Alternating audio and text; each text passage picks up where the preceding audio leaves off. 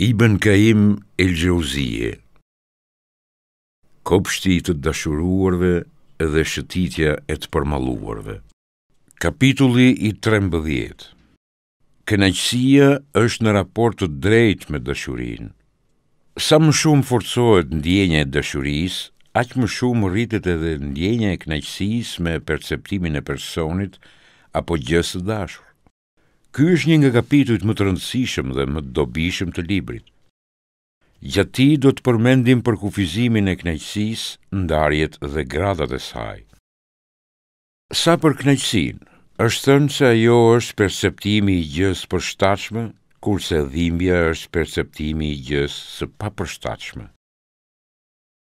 Shehu Hynë ka thënë: e vërteta është të thuhet se perceptimi diçkaje të përshtatshme është shkaktar I kënaqësisë, ndërsa perceptimi diçkaje të papërshtatshme është shkaktar I dhimbjes. Pra, kënaqësia dhe dhimbja janë pasojë e perceptimit gjegjesisht të së përshtatshmes dhe të së papërshtatshmes, ndërsa perceptimi është mjeti I kënaqësisë apo dhimbjes. Kënaqësia vetë qëndron mbi çdo përkufizim. Ajo është çështje ndjenjash, por shpeshherë përkufizohet sipas shkaktarëve apo pasojave të saj. Kënaqësia, hareja, gëzimi, gazi dhe lumturia janë konceptet paraafërta dhe në përgjithësi gjitha ato janë të kërkuara. Madje janë qëllimi I çdo qenie të gjallë dhe domosdoshme për ekzistencën. Këto janë çështje mjaft të qarta dhe të kuptueshme për çdo njeri. Janë nga ato çështje që dihen vetiu. Kështu çdo njeri ka dituri dhe ndjesi, ka vepra dhe vullnet. Dituria e njeriut nuk mund të jetë e tëra teorike dhe e fituar, sepse kështu do të hynim në një rrjedh vicioz. Por baza e diturisë është e lindur, instinktive, pra është një lloj diturie që çdo njeri e njeh detyrimisht. Po kështu janë disa lloj veprimesh që çdo njeri I kryen në mënyrë instinktive, ashtu siç janë disa të tjera që njeriu I kryen me vullnet të lirë. Veprat e kryera me vullnet të lirë kryhen për një arsye, që ose është qëllim në vetvete, ose është mjet për të arritur një qëllim. Nuk lejohet që të gjitha arsyet për kryerjen e veprimeve të jenë mjete dhe jo qëllime në vetvete, sepse kështu do të hynim përsëri në një rrugë pa krye. Gjithashtu duhet theksuar se qëllimi final për të cilin kryen veprat duhet jetë patjetër diçka e dashur dhe e kërkuar për njeriu. Nëse arrihet kjo gjë e dashur dhe e kërkuar, atëherë kënaqësia, gëzimi, hareja dhe lumturia që e shoqërojnë këtë veprim do të jenë në raport të drejtë me forcën e dashurisë, vullnetit dhe dëshirës që ka pasur njeriu për qëllimin e dëshiruar. Kjo është çështje shijesh dhe ndjesie. Prandaj atyre që ndjekin rrugën e mistikës me vepra dhe vullnet, u thon njerëzit e shijeve dhe ndjenjave, për shkak të kënaqësisë, lumturisë dhe gëzimit që ju shkakton arritja e qëllimeve që ata I kanë vënë vetes. Nga kjo pasqyrë nxjerrim 3 kategori konceptesh të paraafërta, të cilat pasojnë njëri tjetrin. 1. Epshi, vullneti, prirja, dashuria, dëshira e të tjerë. 2. Shijimi, ndjesia, arritja e gjës kërkuar e të tjerë. 3. Kënaqësia, gëzimi, lumturia, hareja e të tjerë. Të trija këto kategori janë të pandashme. Kur është e lavdrueshme kënaqësia dhe kur është e qortueshme?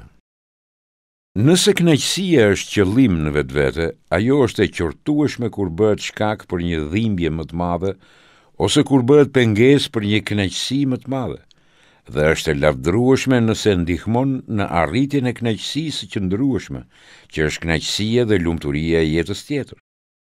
Lumturia e asaj bote është më e mira dhe më e madhe. Allahu I madhëruar ka thënë: vepërmirëve nuk u humbim shpërblimet.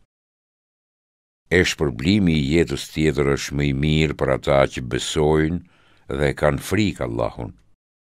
Ata që bëjnë vepra të mira në këtë botë do të kenë mirësi, e në botën tjetër do të kenë edhe më të mira. Sa e mrekullueshme do t'jetë shtëpia e tyre që i friksohen Allahut. Por ju, përkundrazi, më shumë po e parapëlqeni jetën e kësaj bote, ndonse jeta tjetër është më e mirë dhe më e amshuar. Ndërsa jeta e botës tjetër, ajo është jeta e vërtetë. Sikur ta dinin ata këtë. Ata që e njihnin mirë dallimin midis dy jetëve i thanë faraonit: "E gjyko si të duash, ti gjykon vetëm në jetën e kësaj bote. Ne besojmë Zotin tonë që t'na falë gabimet dhe magjit për cilat na ke detyruar ti. E Allahu është më i miri dhe më i vazhdueshmi." Allahu i madhëruar i ka krijuar njerëzit për botën tjetër, e cila është e amshueshme, dhe gjithë kënaqësitë i ka ruajtur për atë botë, siç ka thënë vetë. Aty do të ketë çka t'u doj shpirti dhe me çfarë u kënaqet syri. Dhe askush nuk di se çfarë gëzimesh të fshehta ka për ta. Profeti i paqja e Allahut qoftë mbi të ka thënë: Allahu i lartësuar ka thënë: "Kam përgatitur për robërit e mi të devotshëm gjëra që syri si ka parë, veshi si ka dëgjuar, dhe që njeriu as që i ka çuar në përmend. Lërini ato që keni parë. Pra, jo si ato që keni parë deri tani." Këtë gjë i këshilloi dikush popullit vet, për të cilin i vinte keq. Dhe ai besimtari tha: "O populli im, më pasoni. Unë ju udhëzoj në rrugë të drejtë. O populli im, me të vërtetë jeta e kësaj bote është vetëm kënaqësi e përkohshme, e jeta tjetër është shtëpi e përhershme." Kështu pra, ai njoftoi se jeta e kësaj bote është kënaqësi e përkohshme derisa të vijë jeta tjetër, e cila është qëllimi dhe vendqëndrimi i amshueshëm. Kënaqësia e dashur dhe e pëlqyeshme. Siç e shpjeguam edhe më parë, kënaqësitë e kësaj jete janë mjet për të arritur kënaqësitë e jetës tjetër. Për këtë qëllim u krijuan, siç ka thënë edhe profeti paqja e Allahut qoftë mbi të: "Kjo botë është kënaqësi, dhe kënaqësia e saj më e mirë është gruaja e mirë." Prandaj çdo kënaqësi që ndihmon në arritjen e kënaqësive të jetës tjetër është e dashur dhe e pëlqyeshme prej Zotit të lartë madhëruar. Njeriu që e shfrytëzon këtë lloj endjeje provon një kënaqësi dyfisht, së pari kënaqësinë toksore dhe së dyti kënaqësinë e diturisë, se ajo është bërë shkak për të fituar pëlqimin e Allahut dhe një kënaqësi tjetër më të madhe më të plotë në jetën tjetër. Kjo është kënaqësia që duhet kërkuar nga çdo njeri i mençur, jo kënaqësia që pasohet nga dhimbja dhe që pengon arritjen e një kënaqësie tjetër më të madhe. Prandaj besimtari shpërblehet për çdo kënaqësi që ai përfton prej gjërave të lejuara, nëse këtë e bën me synimin për të arritur kënaqësitë dhe mirësitë e jetës tjetër. Kështu, nuk mund të krahasohet kënaqësia që ndjen dikush nga marrëdhënia e lejuar me gruan e vet të bukur, gjatë së cilës i kënaqet zemra, trupi dhe shpirti, me kënaqësinë që dikush mund të ndjejë nga marrëdhënia e ndaluar, e cila më pas do të ndëshkohet. Këtë ide ka theksuar edhe profeti paqja e Allahut qoftë mbi të, kur ka thënë: "Për marrëdhëniet intime që kryeni me gruan apo sklaven, merret shpërblim." O i dërguari i Allahut, e pyetën: "Edhe kur kënaqim epshet tona kemi shpërblim?" Ai u përgjigj: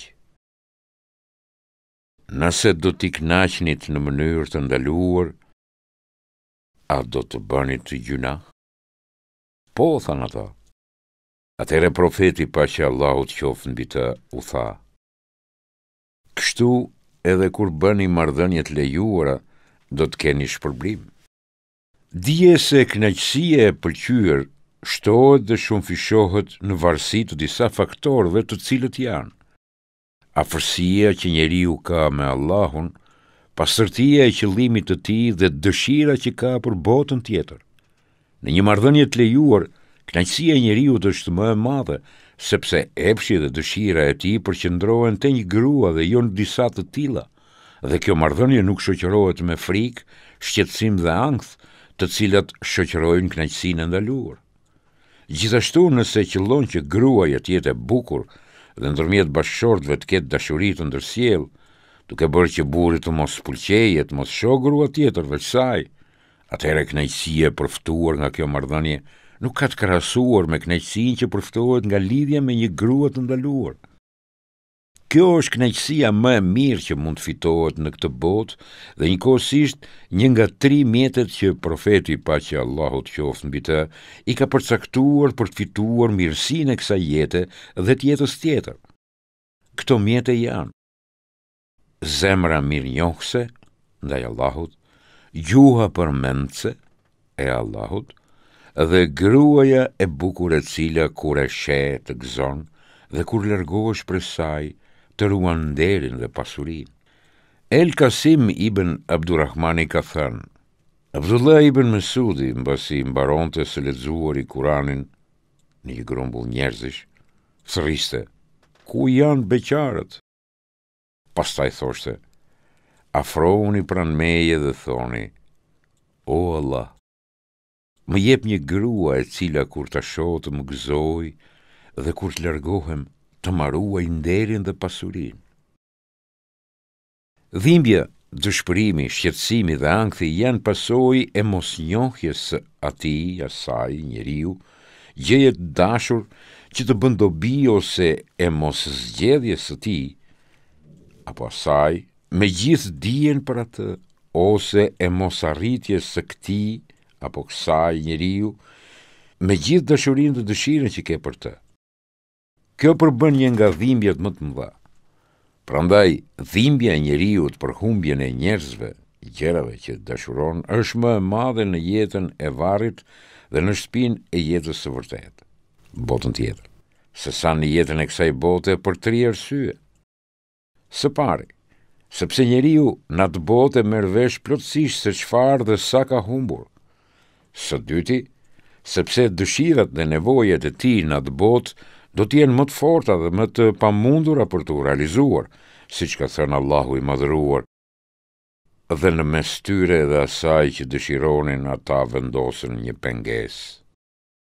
Së treti, sepse në atë botë kësaj kategorie njerëzish do t'i bjere kundërta e kënaqësisë, do me thënë dhimbja e ndëshkimi. Njeriu i mençur duhet ta kqyr mirë këtë situatë. Ai duhet ta mendoj veten në gjendjen e atij që i ka humbur dashuria më e madhe dhe më e dobishme, pikërisht atëre kur ka më shumë nevojë për atë dashuri, por nuk ka shpresa se mund ta fitojë atë, madje fiton të kundërtën e saj. Ah, sa fatkeqësi e madhe është kjo. Sa e dhimbshme dhe sa e mjeruar. Sa larg është kjo nga gjendja e atij njeriu që është kënaqur në këtë botë, gjithnjë duke synuar Allahun e madhëruar. E sa larg është pastaj kjo gjendje nga ajo e atij që ka ndjerë kënaqësinë e njohjes së Zotit, e dashurisë për atë, e njësimit të tij, e mbështetjes tek ai, e afrimit pranë atij, e punës së sinqertë për atë, e lënies së çështjeve në dorën e tij, e gëzimit të zemrës me praninë e tij dhe kënaqësinë e dëshirës për takimin me atë, siç ka thënë profeti, paqja e Allahut qoftë mbi të, në një hadith të vërtetuar nga Ibn Hibani dhe Hakimi. O Allah, të kërkoj të më japësh kënaqësinë e shikimit në fytyrën tënde dhe dëshirën për takimin me ty. Kjo kënaqësi shtohet vazhdimisht në jetën e kësaj bote nëse paksohet dashuria për armiqtë e padukshëm të njeriut, shejtanin, dëshirat, epshet dhe kjo botë. Imagjino sa e madhe do t'jetë kjo kënaqësi, kur shpirti të çlirohet përfundimisht nga këta armiq dhe të ndahet nga bota e trishtimeve dhe e dhimbjeve, duke u bashkuar me grupin më të lartë. Me të dërguarit, me të drejtët, me dëshmorët edhe me të devotshmit. Sa shok të mrekullueshëm janë ata. Kjo dhunti është nga Allahu. E mjafton që Allahu di çdo gjë. Kur shpirti arrin në shtëpinë e mirësive, atje gjen kënaqësi, gëzim dhe lumturi, të cilat syri si ka parë, veshi si ka dëgjuar dhe që nuk janë quar ndonjëherë në përmend. Mjerim dhe poshtrim paqin shpirtrat e ulët, të cilët dëshira për këto mrekulli nuk i lëviz dhe nuk i përvlon as pak, dhe frika për humbjen e tyre nuk i shqetëson asnjë grim. Dritshkurtësia e këtyre shpirtrave i ka bërë ata, siç ka thënë edhe një poet, lakuri që nate që i vret drita e ditës dhe ju pëlqen errësira e natës. Ndërkohë që shpirtrat e lartë shëtisin rreth arshit të Zotit, shpirtrat e ulët sillen nëpër fekale, ndërkohë që shpirtrat e pastër fluturojnë nëpër folet më të larta, shpirtrat e ulët shtypen në rrasa gurësh. A nuk e sheh se burrat ndryshojnë në merita, aq sa njeri mund të vlejë sa 1000 të tjerë? Kënaqësitë e jo besimtarve dhe të imoralve. Çdo kënaqësi që pasohet me dhimbje apo që pengon një kënaqësi tjetër më të plotë, në të vërtetë nuk është kënaqësi, edhe pse njeriu gabohet duke u kënaqur me të. Çfarë kënaqësie mund të ketë dikush nëse ha një ushqim të helmuar që do t'ja shkatërrojë zorët më pas? Këto janë kënaqësitë e jo besimtarve dhe të imoralve, të cilët gëzohen padrejtësisht me zullumin e tyre në tokë. E tillë është për shembull kënaqësia e atyre që në vend të Allahut duan idhuj një lloj sa lipset të duhet Allahu. Kënaqësia që u sjell kjo dashuri në këtë botë do të kthehet në dhimbjen më të madhe dhe më të hidhur në jetën tjetër. Të tilla kënaqësi janë gjithashtu dhe ato që përftohen nga besimet e kota, dhunimi që tiranët u bëjnë të tjerëve, zinaja, vjedhja dhe konsumi i pijeve deshe. Allahu i lartë madhëruar na ka lajmëruar se ai u ka bërë të mundur jo besimtarve dhe të shtururve kënaqjen me gjëra të tilla, jo sepse u do të mirën, por për t'i mashtruar dhe për t'i bërë të shijojnë një dhimbje të madhe. A mos mendojnë ata që ne, duke i ndihmuar me pasuri dhe djem, po nxitojmë tek ata me të mira? Kurse si, por ata nuk e vërrejnë. Le të mos të ngazllejnë ty, o Muhammed, pasuria dhe as fëmijët e tyre, sepse në të vërtetë Allahu dëshiron që me këto gjëra ti ndëshkojë ata në këtë jetë dhe që shpirti t'u dalë duke qenë mohues.